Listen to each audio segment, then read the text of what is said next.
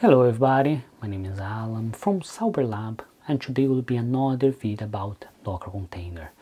In this video specifically, we're gonna show how you can install Mealie. And before you start to ask why I want to install Mealie, I will give one example why you will want to install Mealie. I like to cook and I like to use different recipes.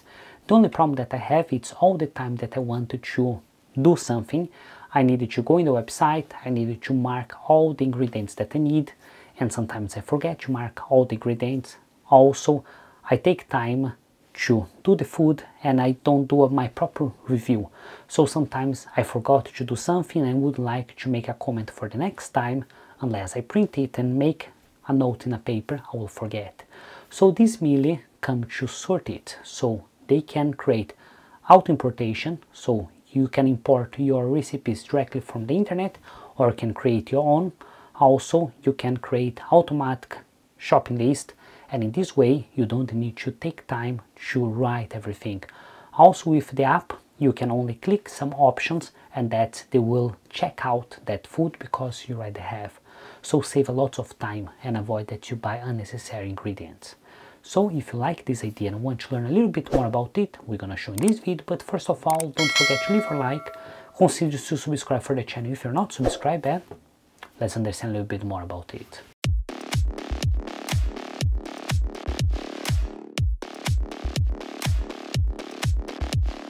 As I told in this video, we're gonna show how we can install Mealie.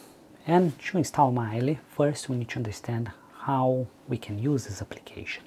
So if you guys come here my screen, this is the website for Mealie. And here what they say, it's a recipe management for the modern household. It means that you can manage all your recipes and make your life easy.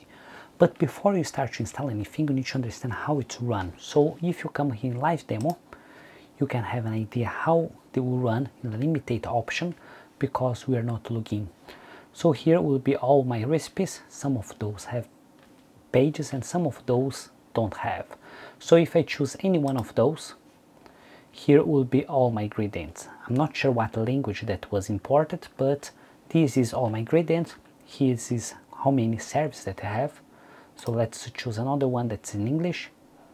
Okay, here, roast cauliflower. So the picture up here a brief description, how long it will take to cook it, how long to prepare, and how long only to cook. So in total it's 1 hour and 10 minutes. Here will be all the ingredients that you need to have to do this recipe. He will have some targets that will appear, and here is step by step how to do it. And if you want, we can click original recipe, and that they will give me where they find it and how they simplify it. So I can close here and I can set some timing and I can print. Of course, because I'm not looking as admin or as a user, I have limited access for the information. So then we need to install, and once that we install, we can start to run a little bit more from the application, try to understand a little bit more for it. So I have this one in mind. Let's return for Mealie and come here a little bit lower. So they say that it's self-hostable, it's import recipes, family friendly, and they give a little bit overview for this application. So if I come here, I can go to Get Start. In Get Start, they will show exactly the same page, but one thing that's interesting that you can run this view in your computer, in your laptop, your tablet or your phone, and everything will be connected together using your server. So you can import recipe, automatic backups, you can do different interface, different groups, and continue on. So I can come here and put Get Start.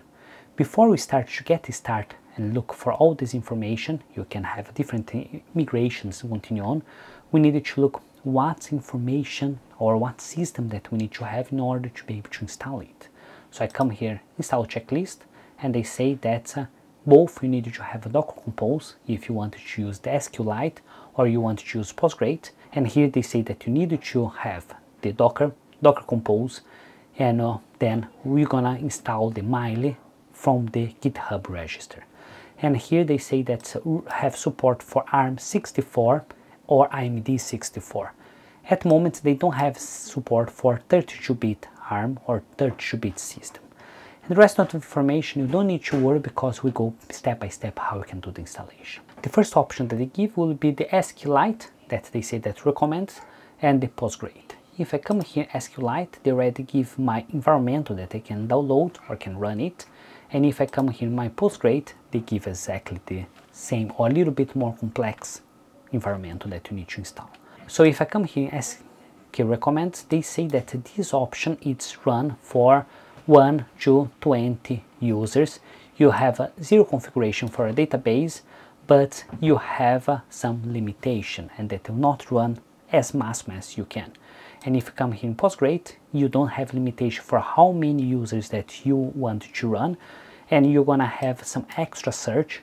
Of course, it's not complete, but you're gonna have more information. But you need to set up your Mealie app, and you need to set up your Postgrade and make sure that both connect and run well. If one is running and another is not run the way that I expect, potentially not have all the performance that you expect. So if I come here SQLite recommend, and this option that I'm going to install. So in this way I can copy this information, and in my case I will use Portainer because it will be easy for me. So I open my Portainer, and here it's running my Portainer with a few containers. And if I come here in stock, I can add a new stack, and in that stack I will paste this information. I will copy Mealie here. If you look for this stack, I have a problem. They don't have the revision that I wanted to run it. So in this way I can add the revision. This way I can space and put revision 3.7. This revision will work well with this container. So now we started to look what information that we can modify in order to make this application to work. So first thing, we have the image that we're going to install. Don't need to touch it. This is the image that we want to run. This is the contain name. This one is the restart policy. It means that always will be on. Here will be the port that will be running. So initially will be port 9000, but they use the port 99.5. If you already use this port for any reason, you can change. In my case, I'm using the port 9000 for Portainer, so this port 99.5 will be great for me. Here, if I look, will be how much memory that will allow them to use, and here will be my volume. You have two options. You can put your absolute path directly in your server, or you can leave this volume. If you want to backup all your Docker containers, here will be a little bit more difficult, but you can do it. But if you want only to be easy installation, you can run this way as a volume for your Docker. What I suggest you is to use the absolute path, but we're not going to use it because you want to speed up the process. Other thing, here will be allowed sign, so you can sign in or use your user. Here will be your PUID and PGID. In my case, I'm using Synology NAS, and my PGID will be this one, and my PGID will be this one. So you need to find your PUID, PGID in your case. If you don't know your PGID or PUID, it's simple. You can open PuTTY. Inside PuTTY, you can put ID and your user, and that it will give your PGID and UID. Here then will be my time zone. In my case, I need to change this time zone to Europe, London. In this way, we'll get the correct time for me. Here will be the numbers of the workers that I want. So if you have 4 cores and you have 1 worker, it means that it will allow maximum 1 worker, and that will not use all the cores, will not use all the power. But if you have more powerful system, you can put more, or if you don't use so much, you need that system to be always free, you can put more or less. In my case, I will leave 1, and here will be my base URL. What I'm gonna do, I'll put as Sauber-Lab.com, and that after I need to define any NGX or Cloudflare or anything to have external access for it. Here will be the volumes that I'll have. So if I leave this volume as a standard, I need to leave this volume. If I want to choose my absolute path, I can come here and delete this volume. Now I can come here and put deployed stack. This part of deployed stack will be really fast, and that they will basically run it. But you cannot start this application yet, because if you come here in container, they still as I starting.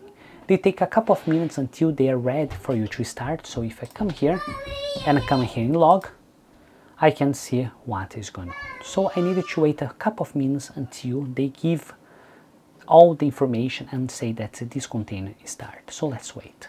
Once that application shows as a healthy, I can access the port 9925, but I need to use 192.168.1.251 2.9925.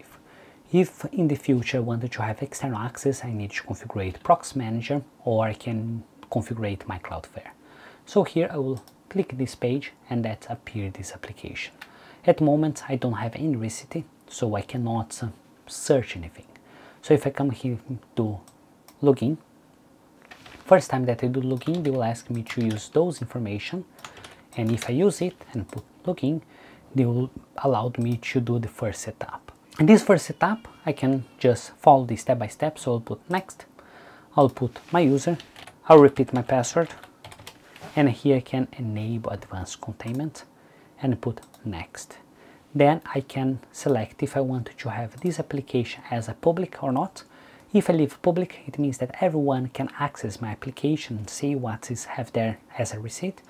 But if not, if I don't select this option, they will not allow others to see what I have unless they log in and have access for it. Other thing, I can use the use seed data, so I can collect all the recipes and try to make a collection for it, and I put next. Then they will give overview for all the information from application. If I put submit, they will start to process, they will start to upload my password, update my settings. In a couple of minutes they will give the next page what allowed me to do any extra activity. Once that you see this page, it means that your application is complete, and now we can start to import everything that I want. You can come here and backup a store, you can recipe migration, you can create a new receipt, or you can import from URL. So in this case I will put home, and now I needed to do some base configuration. One thing that I discovered that's quite interesting, you can come here in settings, in group. If you click this group, you can select some others information. So if I put show nutrient, show receipt assets, default, no, I don't need it to do. Disable user for comment on receipt, now I don't want, and put update. So in this way, if I come here, I can start to import it. So if I can click create. So if I put create, import, I can import receipt. So let's do carbonara pasta. They give me this spaghetti. Let's copy it, and here will be step by step how to do. So if I copy here and come here and put paste and create, they will allow me to import this recipe. They will give what's the information, all the ingredients recorded, how many serves that will allow me, and here the nutrients for this food, and then step by step how to do it. Also interesting thing, you can see how long it will take to do this food, how long to prepare all the ingredients, and how long to cook. Once that I finish to do this food, I can click here, I made this, and I can make a comment, and I can upload pictures and add it to timeline. So last time that I cooked it was this day. I can see in my timeline what I did. If I have pictures, will show the picture of the food, and I can like it as a favor. I can define what score that I have. Also I come here edit, and I can define some categories the way that I want. So if I wanted to add something else, I can do it. And here if I save, I can do a add to the plan. So suppose that I want to be in a specific date, I can define that will be today's dinner, and I put confirm, so it will appear in the plan. If I come here, will appear this one for the plan for the dinner. I can select for the lunch. Also, if I create a shop list, suppose that I want to do dinner, and I put create. So I come here in planning, add it to the list, select what list that I want, and here will be all the list that I want. If I want to unselect all here, or if I want to select add to list, if I come here in my shop list, they appear all the ingredients that I need to buy, and if I select it here, they will show that is already bought and when has been completed this activity, and the receipt or recipe that I want to do for this specific shop list. If I have more than one, they will appear all here, and I can set up which user owns this information. Also, I can come here in search, and I can search for my tags. I can search for the ingredients for my food. I can search for categories, or I can select as random, and let's say I want to try one recipe that I never did before. In this way, we know how to do our food, how to plan, and how to do a shop list. So I hope that you guys like this video. If you guys like this video and like this application, don't forget to leave a like, consider subscribe for the channel if you're not subscribed, and see you next time. Bye.